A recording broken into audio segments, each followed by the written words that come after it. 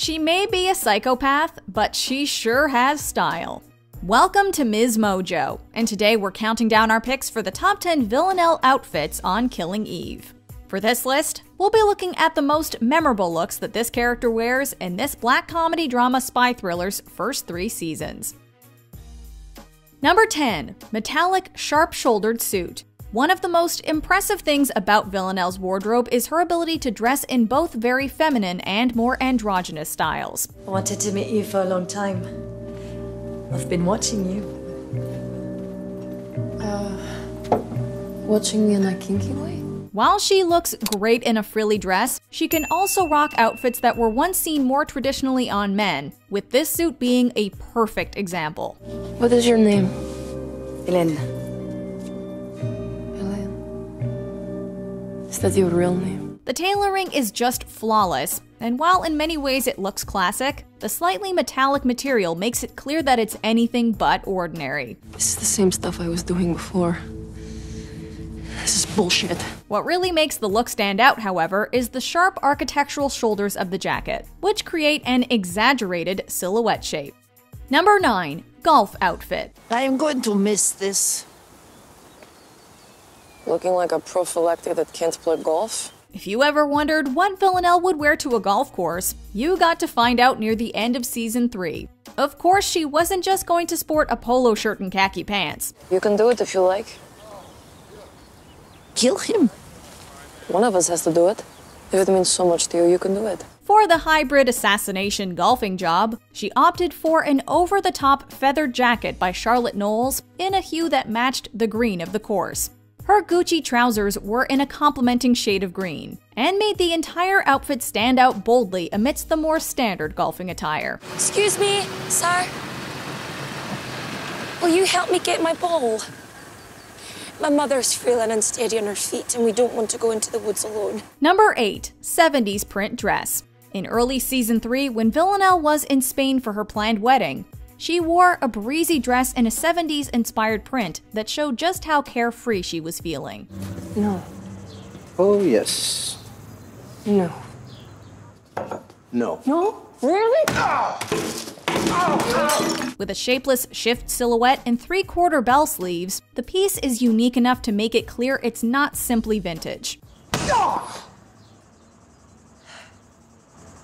I'll think about it. Pairing the dress with tall cowboy boots created a juxtaposition that would have been notable in any era. The dress was by La Double J, and is actually available for purchase for anyone who wants to recreate the look at home. Haven't you heard? I'm moving up in the world.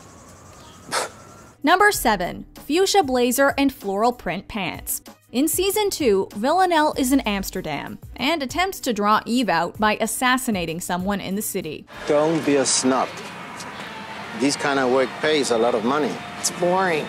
While her strategy doesn't work, she does manage to wear an outfit that's basically the opposite of her foul mood when she meets with Constantine. The bold pink blazer was designed by Alexander McQueen, and as if that wasn't enough of a statement piece, she paired it with retro-printed floral pants by Etro. One of the best things about Villanelle's more feminine pieces is how they contrast with her shocking and violent behavior. This is so boring! Number 6. Retro-printed suit. In the finale of season 3, Villanelle wears several notable outfits. More on that later. But one of our favorites has to be this graphic printed suit by British designer Halpern. How are you?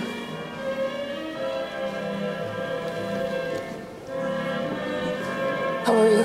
Like some of the other pieces she wears in the 3rd season, there is a definite 70s influence to this style, with the swirling pattern being almost dizzying to the eye.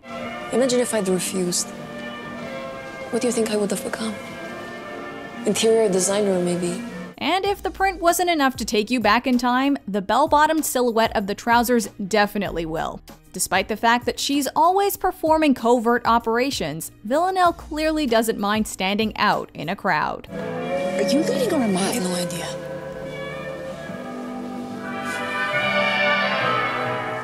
Number 5. Veil for the dinner party. Don't do anything stupid. Okay? Villanelle definitely has a flair for the dramatic. as evidenced by the outfit she chooses for a dinner party partway through season 2. Can you take your shoes off, please? What? Really? While wearing a veil may slightly obscure her face, the floor-length Victorian-inspired gown certainly doesn't draw attention away from her. Do you want to search me, too? What's the point? The structural shape of her polka dot headpiece is unique and visually interesting, adding an aura of mystery to her already intriguing appearance. I'm dying for a drink. But paired with the intricate black dress, it makes for one of the most striking and memorable looks of the series. Number 4. Shades of Pink. When Villanelle is in Amsterdam in season 2, she pulls out all the stops in terms of her wardrobe. Wow, you look amazing. Can I take a picture of you for my Instagram? No. No, of course not. Don't be pathetic. Do you ever consider how much she has to pack to look this good all the time? While sitting by one of the city's many canals, she wears a gorgeous color block look featuring a pale pink top and brighter hued skirt. The pajama-style top is by Rosie Asulin, and the fact that it's knotted at the waist makes it more daytime appropriate. By pairing it with a William vintage skirt that looks like a ball gown, she creates an overall look that's anything but casual. I think Eve Pilastra has made you go a little soft.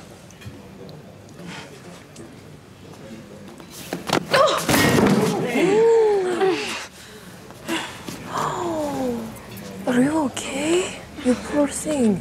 Number 3. Yellow Coat. Villanelle tends to follow a relatively consistent color palette, but this mustard yellow coat stood out as a notable and memorable look at the very end of the show's 3rd season. Have a meeting with Eve Pilastra. She's not here. Can I take a message? Oh, wait. The outer piece, which is by Loewe, features a cape-like construction and offsets the oversized and loose silhouette with an oversized feminine bow at the neckline. If the coat was seeming too conventionally stylish, the tough-looking On de Merlemeister lace-up boots added some contrast and visual interest. I don't want to do it anymore. Any of it. By capping off the season with this remarkable look, the character left us wanting more from future episodes. I think we all have monsters inside of us. It's just that most people manage to keep theirs hidden. Well, I haven't. Number 2. Printed Suit in Berlin. In one of the most shocking moments to take place early in the series, Villanelle commits a stunning act of violence in a Berlin nightclub. During the scene, she's wearing a tailored Dries van Noten suit that's printed with a graphic pattern. Kann ich fragen, wo Sie diesen Schal haben? Meine Mutter hat ein Geschäft in München. Ich kann Ihnen gerne die Adresse geben. The sharp and stylish design of the outfit added to the drama of what was taking place. Actress Jodie Comer, who plays the character, actually said that this was her favorite look of the season, and mentioned that she considered buying it for herself after filming Wrapped, but she refrained after thinking it seemed a little too Villanelle. Stop.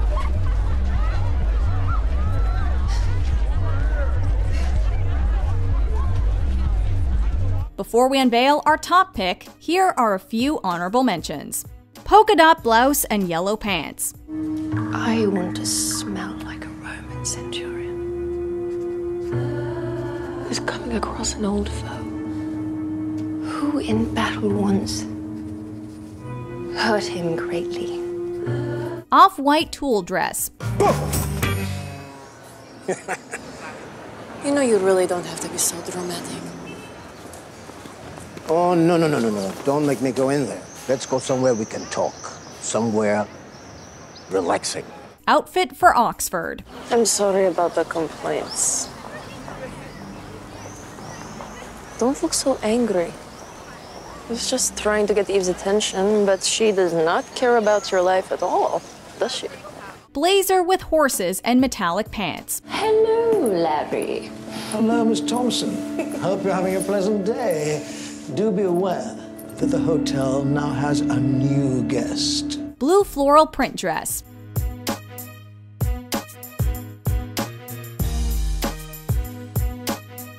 Before we continue, be sure to subscribe to our channel and ring the bell to get notified about our latest videos.